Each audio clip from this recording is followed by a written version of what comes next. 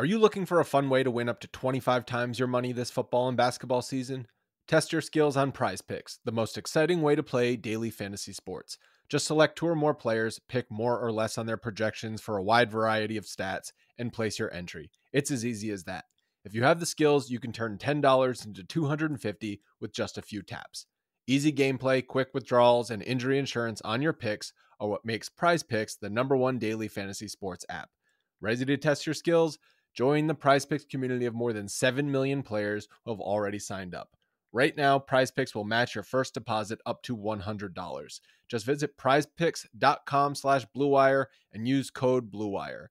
That's code BLUEWIRE at prizepicks.com/bluewire for a first deposit match of up to $100. Prize Picks, daily fantasy sports made easy. Today's episode is brought to you by Cars.com.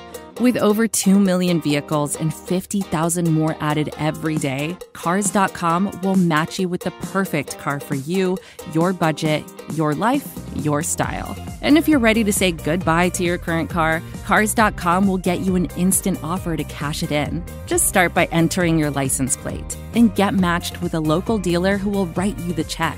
So whether you're looking to buy or sell, just go to Cars.com. It's magical. Good morning, friends. This is Kirk Henderson, editor-in-chief of MavsMoneyball.com.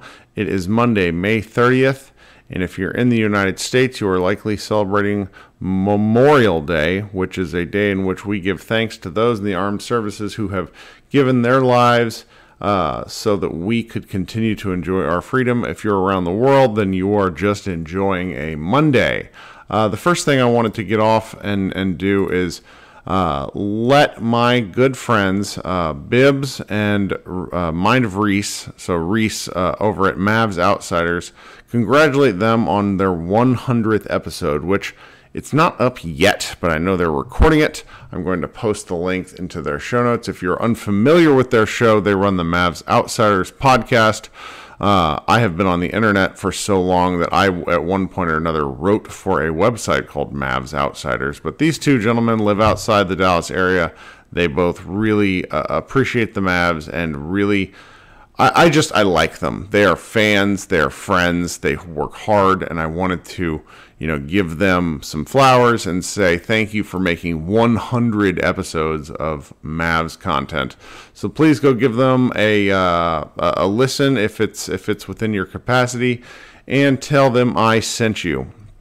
The next thing I wanted to let you guys know about was, depending on when you're listening to this, at 9 a.m. on Monday, the Mavs Moneyball website is posting a really long story from a reader and writer. Her name is Marcy, who wrote a great recap of the Mavs season, and it's the sort of Mavs love letter, the sort of thing that I just, it's why I got into writing. This may shock many people who listen to this website, who listen to this podcast, but I wasn't always bitter. I do love this team, and it was the sort of piece of writing that kept me sane in the mid-2000s whenever I was struggling to find Mavs-related content at all. This is somebody who watched the team, who appreciates the team, and I just, we're running it on Mavs Moneyball today because I really thought it was a great piece. So yeah, go over there and read that. It's not in the show notes just yet because I'm recording this very early in the morning, but that's the nature of things. The next fun thing that I'm going to link to was on the NBA Reddit or subreddit. There was an incredible, just like, this is a statement of fact. It's going to piss people off, but who cares? This is from Meet Me at O Block. And the post was, Luka has already faced as many first and second team all NBA players in just 3 postseasons as LeBron did in the East when he made 8 straight finals from 2011 to 2018. Are expectations too high for Luka? And then he sources a bunch of just statements of fact here. So 2020, Kawhi Leonard was on the second team. 2021, Kawhi Leonard was on the All-NBA first team.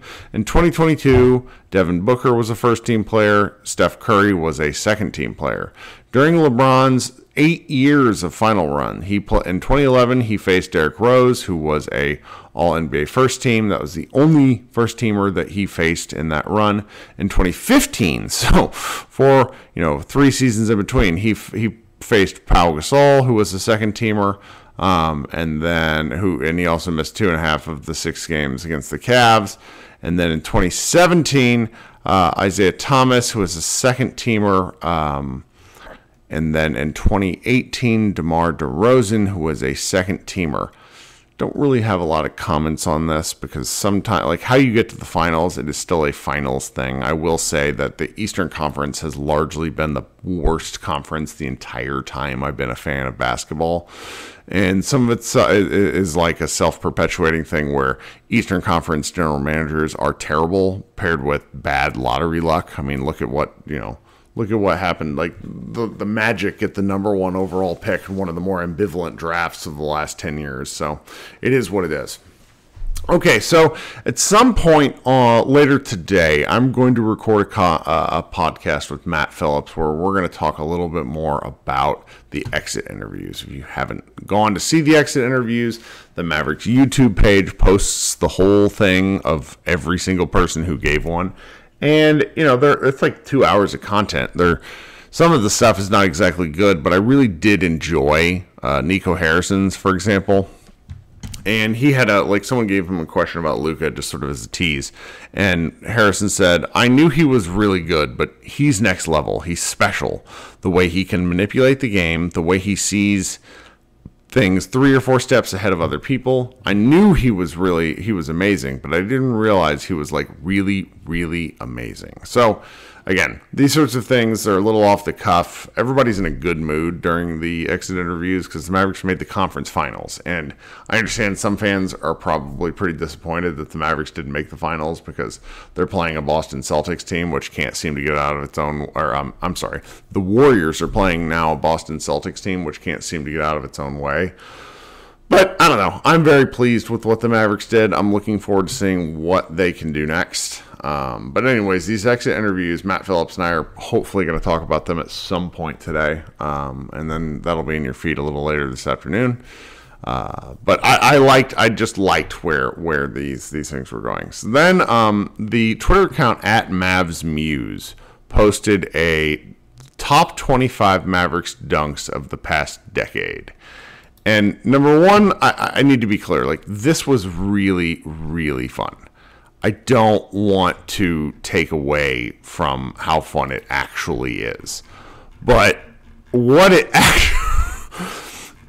Once you move past the highlights, and I'm going to post this in the show notes, and I'm going to recommend that every one of you go look at it because it's 25 of them, and some of them are really fun.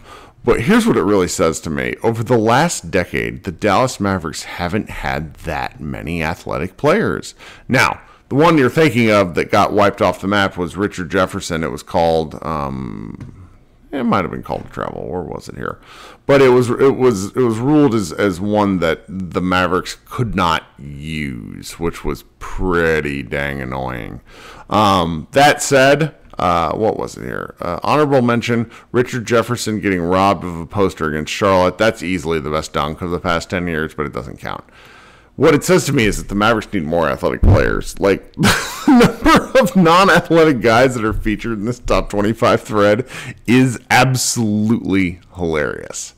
There's likely to be... I don't know. We have a Spencer Dinwiddie post up on MavsMoneyball.com about...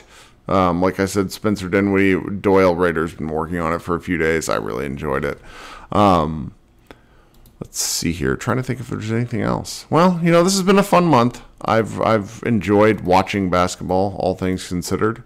Let me know what you think. I'm going to try to do probably a Spotify Live at some point on Tuesday, which will go up on Wednesday, of course. But yeah, guys, thanks for hanging out. I hope you enjoy your day off. If you're stateside, if you're around the world, thanks for listening to the show, and we will talk to you soon. Go Mavs.